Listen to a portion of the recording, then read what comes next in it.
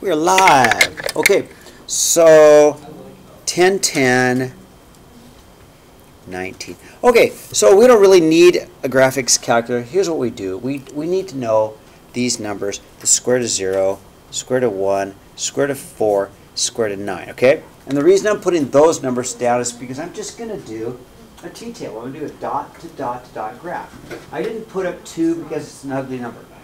I didn't put up the square root of 3 because it's an ugly number. I didn't put up square root of 5 or square root of 6, 7, or 8 because they're ugly numbers. So I just put down the ones that have square roots and just get the general shape, okay?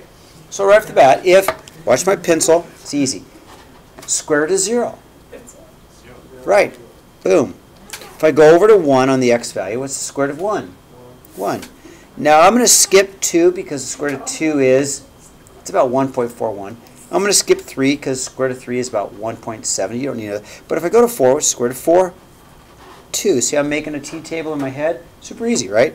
4, 5, 6, 7, 8, 9. Square root of 9 is 3. And then I could go to the next value, which is 16, but it's going to be off my paper, right? There it is. Okay, domain. X is greater than or equal to 0, correct? Range. Y is greater than or equal to 0. Right? Range starts at 0, goes up. Thumbs up. This should be easy. We did this last year, right? Pretty good on this. Okay, now, example 2. Well, I can do this faster with my superior brain, right, than using a calculator because we're smarter than a calculator. We're just going to take this graph and bring it down for it, correct? So all we're going to do is we're going to just simply shift the parent function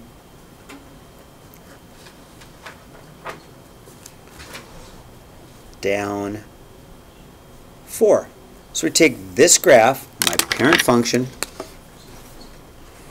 we're just going to bring it down 4. It's that easy. So we take it down 4, 1, 2, 3, 4, and there's my endpoint. And we'll do the same process.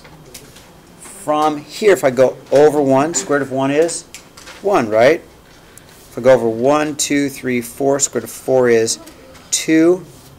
1, 2, 3, 4, 5, 6, 7, 8, 9. Square root of 9 is 3. And of course 16 is off my graph, but it's there, right? Not too bad. Domain. Domain. X values starts at 0, right? And moves over. So my domain is x is greater than or equal to 0 because it starts at a x value of 0 and goes over. Range starts at a height of -4 and goes up, right? Y is greater than or equal to -4, okay? Thumbs up. Does this seem pretty easy? We've done a lot of this kind of stuff before, so this should be kind of a review. Okay, 3. Do you remember the silly little dance? I'm not going to do it, but I'm going to do the opposite, correct? So I'm going to shift to the left. 3. Now, the reason it's the opposite, this is a great problem to show why it's the opposite. So we're going to go to -3 and -2, okay? Now, this is a great example to show you why it's the opposite. Please listen. The reason we do the opposite, this is my lowest point on my graph. You got that? Awesome, right? Got that? That's my lowest. What x value would make it 0 out? -3. Do you get that? That's why it's the opposite, because it gets us to its lowest y value. Okay?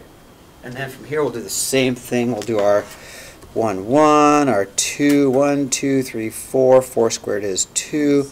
Go back to our endpoint. We'll go 1, 2, 3, 4, 5, 6, 7, 8, 9. Square root of 9 is 3. And there it is. Domain starts at -3, doesn't it? X values. X value starts at -3 and goes over. So domain is x is greater than or equal to -3. Range has a height of -2 and goes up, right? Reach for your range. Y is greater than or equal to -2. Okay, thumbs up. This is pretty easy. Okay. Okay, I'm going to turn the page in just a second. Wait. I'll wait for you, okay? Okay. And you don't need a calculator to do these. We can do these faster with our superior brains, right? Okay, turn the page. All right, cube roots. Well, here's how we're going to do cube roots. We want these numbers. Cube root of 0, cube root of 1, cube root of 8. Okay, and we also want cube root of -1 and the cube root of -8. Okay, we want these numbers, okay? And we're going to do it in our head. There are other numbers that have cube roots, but they're ugly decimal numbers. All we have to do is just get enough points to get the shape, right? So here are. What's the cube root of 0? What times what makes 0? 0. Yep. Okay. Cube root of 1. What times what makes 1? 1. So if I go over 1, I'm going to go up to a y value of 1. Now I'm going to go all the way to 8 next because all the rest of the cube roots are decimal answers. Okay, so I'm going to go all the way to 8. 1, 2, 3, 4, 5, 6, 7, 8. And the cube root of 8 is 2, right? It's 2. Now, we learned from our reading that you can do negative cube roots, right? So if I go to -1, the cube root of -1 is -1, right? 1, 2, 3, 4, 5, 6, 7, 8. Cube root of -8 is -2. And we wind up with this function here. Okay. Domain? How wide is this graph? Infinite. Yeah. So domain is x equals all real numbers. And the range? It's always going up, but just slowly. And it's always going down, just slowly. But it is always going up, right?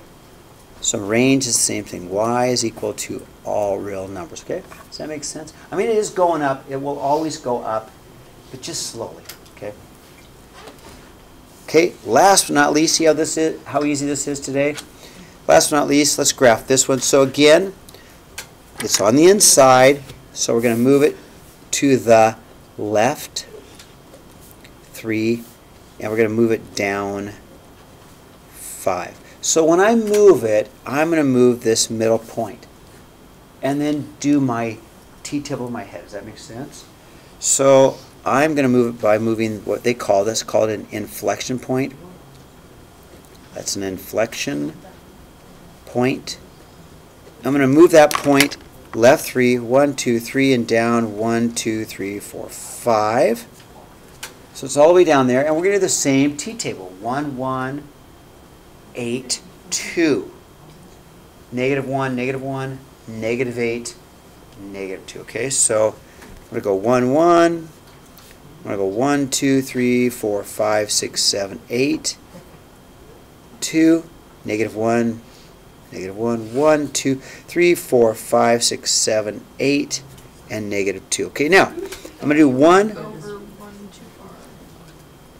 1, 2, 3, 4, 5, 6, 1 7, 8. Thanks, Lily.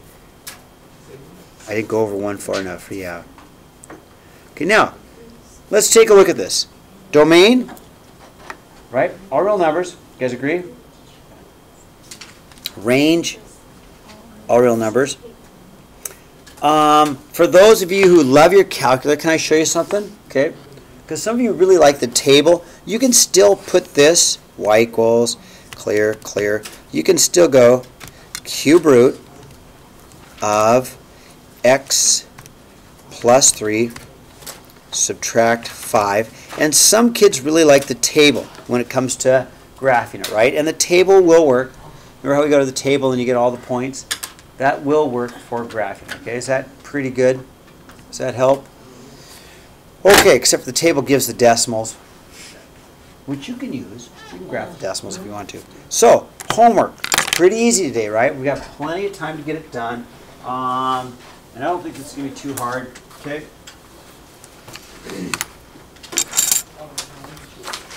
On some of it, it says graph. So on 1 through 6, I cut out 3 and 4 to make it less. It says graph, give domain and range. On 7, it talks about describe, then graph. Okay? Describe. Tell me what's going on. Okay? Huh? We have plenty of time. What's that? Oh, Julia, thank you. Thank you, thank you. This week's episode.